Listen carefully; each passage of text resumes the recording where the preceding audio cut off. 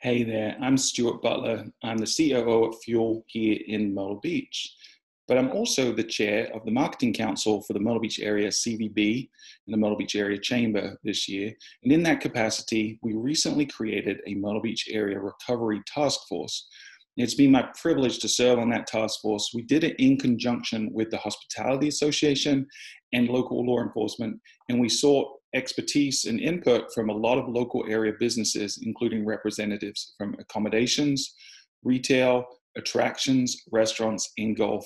And what we've come up with is a playbook or a set of guidelines for each of those different verticals to help you and your business start to reopen in a manner that's safe and responsible and that protects you, your staff, your visitors, and the local community. So hopefully you'll find these really helpful.